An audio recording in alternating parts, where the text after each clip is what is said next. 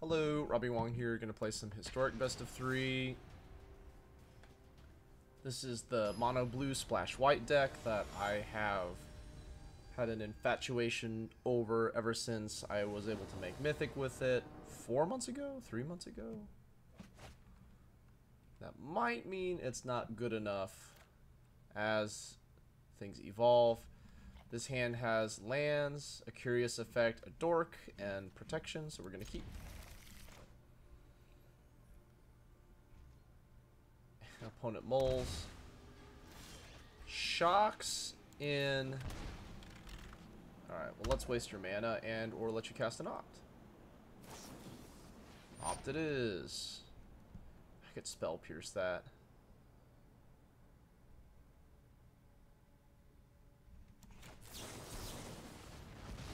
This might be wrong, but if they were counting on that to look for something, it is no more. So this can draw out the Stomp, and then we can dive down to nullify it. I'm getting pretty big Omnath vibes here. Opt Dose. Alright.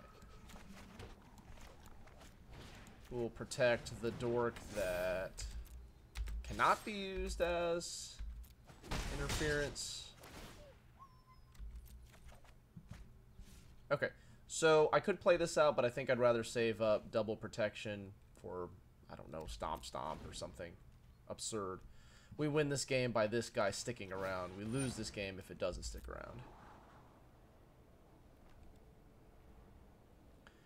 So now I'm looking for, if my suspicion is correct and this is Omnath, I need to find one of the counter spells so that way I can block their big plays like Omnath or.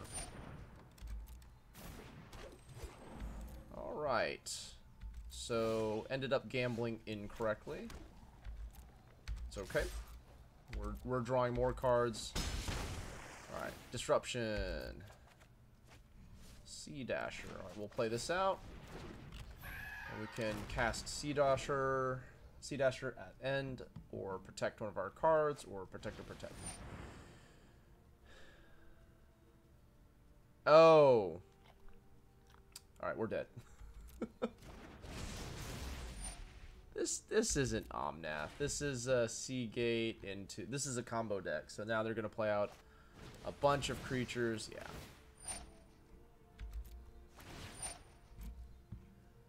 So they're gonna get, yeah, Dual Caster Mage, and then copy it a bunch.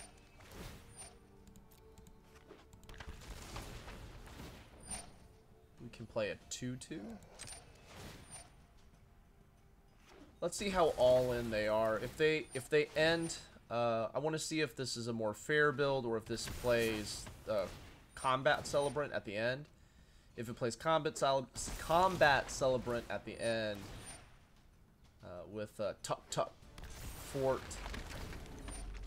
So they get, if you've never seen this before, they get 8 or more depending on how many. Yeah, so there's Tuck, there's, and they attack for a bunch. Okay, good game. So we could flash that out, but they get another combat step after that. Okay. So this is great. This is great. Is this great?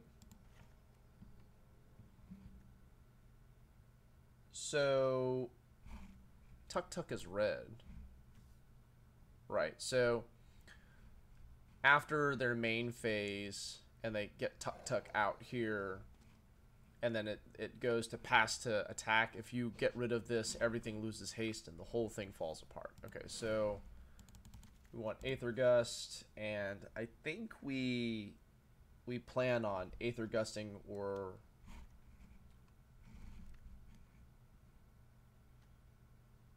we could bounce it with Petty Theft here.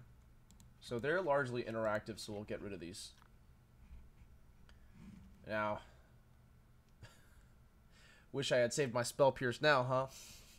Because it's 4 to go off with them. They get 2 for the the blue rare card, and then 2 for Neoform. So 4 is the minimum.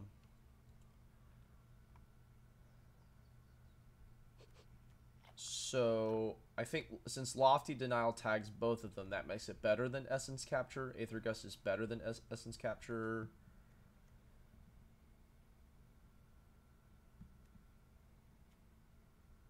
Grafdigger's Cage is better than Spell Pierce. We'll go down a couple of these Staggering Insights. We don't want to go down too many because they draw us into them. We'll go down 1 Spell Pierce since that's not always going to stop what's going on. All right, let's go for it.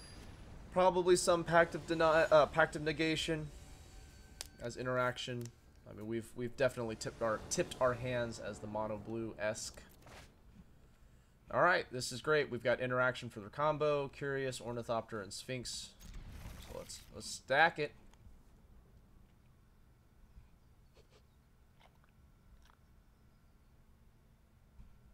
Yeah, I'm gonna submit.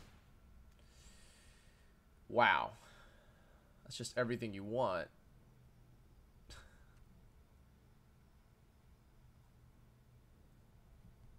Do I bottom this? No. We want more. We want more. We're gonna be greedy.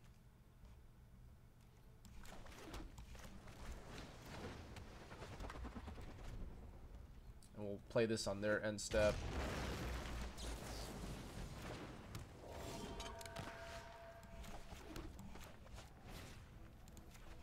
Maybe this was better.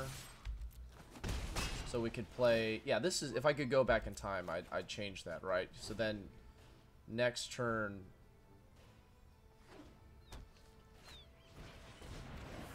Okay. Alright, so they're at 4 mana. So I'm gonna keep up my disruption.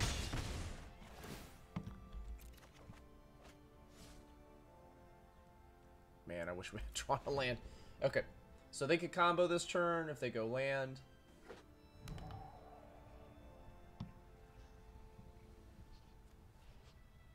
Now that being said, actually if they do go for it, we're gonna Lofty Denial the creature.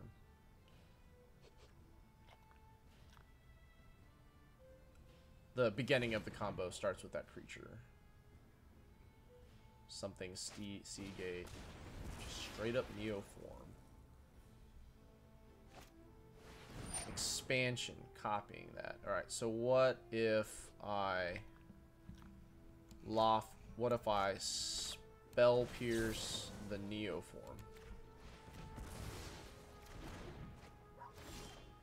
Sweet.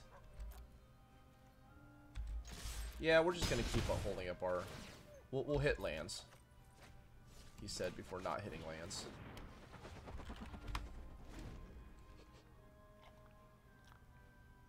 Well, now they have to draw Neoform and a creature again, so...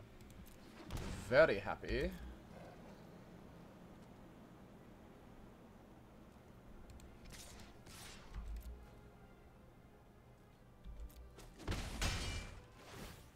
Alright, so I'm going to keep up...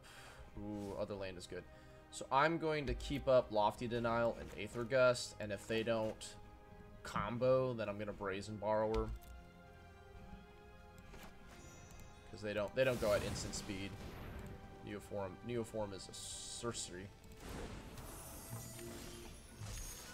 Alright, we're in a really great position. So now we have 2 pieces of interaction. 3, 4, 5, 6. Ah, we should put on that. Alright, so we lose by putting shields too far down.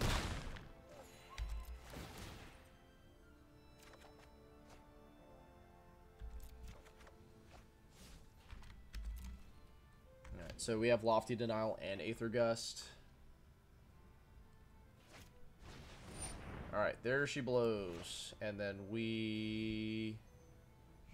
Yeah, we kill this, because if it doesn't enter the battlefield... Yeah, they don't have enough mana to...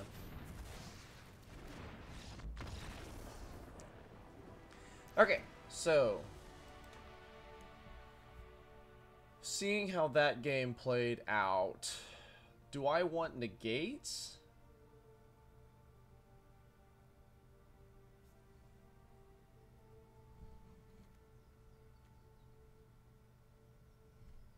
Two mana, 2 mana, 2 mana, 1 mana. Grafdigger's Gauge stops at 2. I don't think so, and I think we dig pretty aggressively for our Grafdigger's Cage.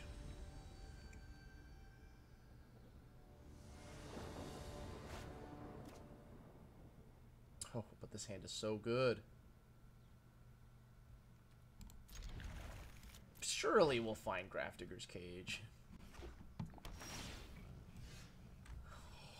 I love it. I love it. I love it. Okay, so we're gonna bottom that and just go for all disruption here. And because Ornithopter is a pet project of mine, like it being zero mana is hilarious. And if you plop the Curious Obsession through the 2 mana pain, then yeah. Alright, so they have to deal with that first. Yeah. Alright, so they can combo sort of next turn, right? I'm gonna go shields down for this one turn, because if I survive this turn, then I should get an endless flow of cards.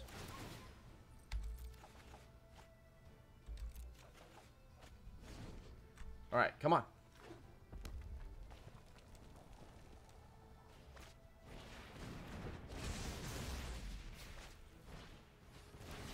Okay. Double op. Curious where that was going. Bottom, you love to see it. Alright, digging aggressively for their... They have something in here that stops Grafdigger's Cage. Or gets rid of Grafdigger's Cage. So I really want to find... It's only a creature. Stack it.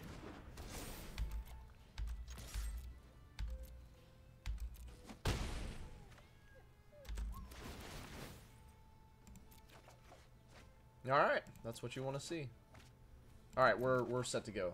So now land, please. We do get to play this at instant speed. I think they're just on like the beatdown plan, right? So if I counter this, they can't Neoform. Or they're gonna counter this.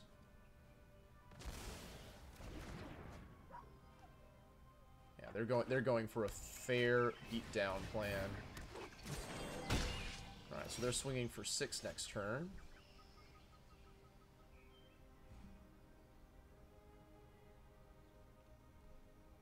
Okay.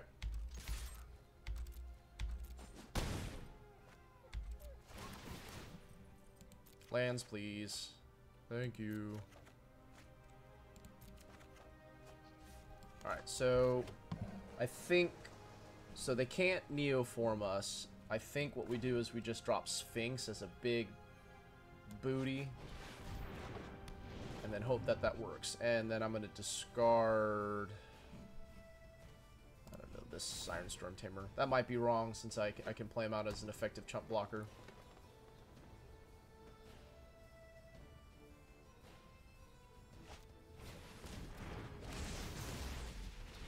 Shoot all of the Seagate Stormcaller. That's a mythic, okay.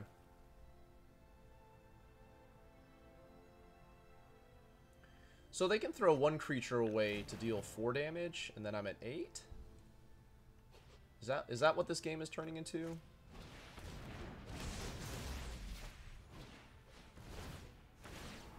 So they can swing for 2? I thought we were racing.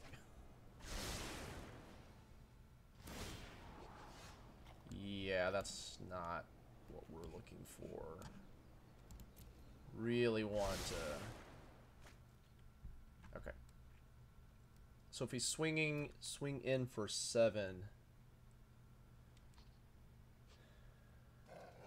If they have Tuk Tuk and Cruel Celebrant, we die.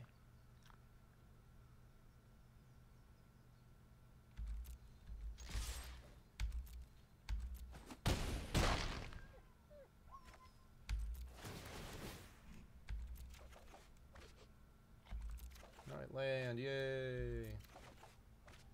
Alright, so we'll go... So we can go Sphinx. Actually, let's go all of the dorks. And then keep up Sea-Dasher / Spectral / Aether Gust. Discard the Sphinx of Foresight. Alright, so we have them dead in the air. Their out is some combination of haste, tuck. Sure. Scry away. Top. That's terrifying. Combat Celebrant. How expensive is that thing? They have 6 mana up. I need to remember these are mana sources.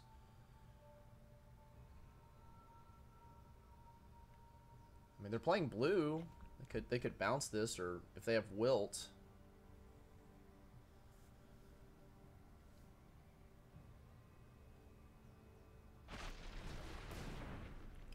A Braid.